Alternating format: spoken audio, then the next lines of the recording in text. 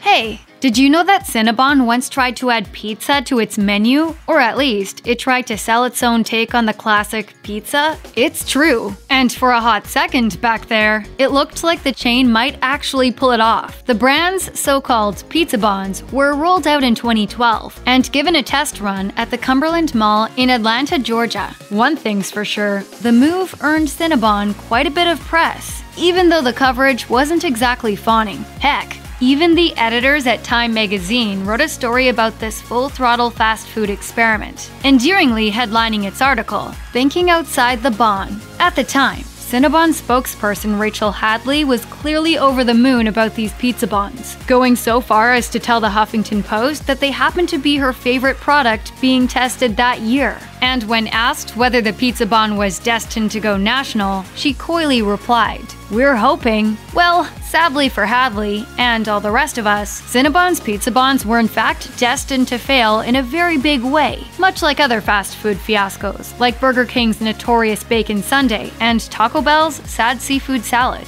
In fact, there's precious little evidence online that Pizzabons ever existed in the first place. Mind you, there is this one official promotional photo left over from the effort, which you can see right here. And a quick scroll through Instagram confirms that quite a few kitchen crusaders have tried making their own versions of Pizzabons over the years, albeit with varying degrees of success. More power to them, we say. Of course, this all raises the question, why wasn't Cinnabon's Pizzabon destined to be a success after all was said and done? The concept was really pretty straightforward when you stop to think about it. The recipe kept Cinnabon's signature dough, but traded in all the cinnamon, sugar, and frosting for tomato sauce, cheese, and plump pieces of pepperoni. What could possibly go wrong, right? Well, as any Chicagoan or New Yorker will undoubtedly tell you, pizza needs to be made using a decent tomato sauce and decent cheese if it's going to be any good. And judging by the reviews, Cinnabon's Pizzabon was not that.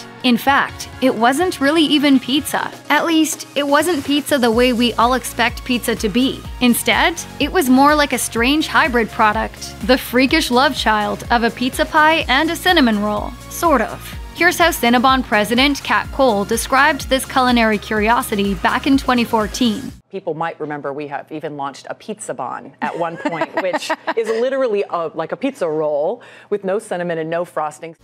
Confused? You're not alone. In fact, it sounds like the Pizzabon left quite a few customers scratching their heads. As one befuddled Twitter denizen wrote on the official Cinnabon account page, "Why do we need more foods that taste like pizza? Is it that hard to get pizza?"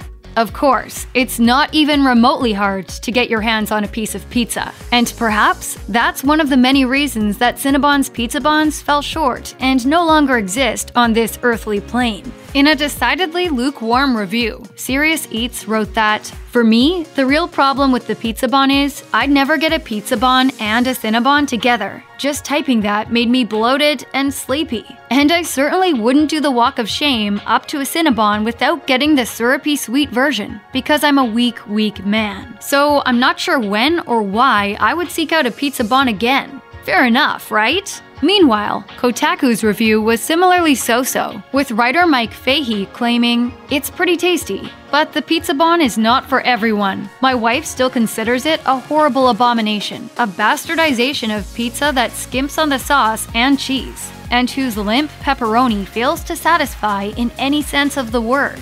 From what we can tell, Cinnabon's ill-fated Pizzabons never quite made it out of the testing stage, and perhaps that's for the best, for all of us. As Cole told CNBC in 2014, "It was not successful in the bakeries, but we learned a lot from it, and that was really more valuable than the product's success on its own." Check out one of our newest videos right here. Plus, even more mashed videos about your favorite food chains are coming soon. Subscribe to our YouTube channel and hit the bell so you don't miss a single one.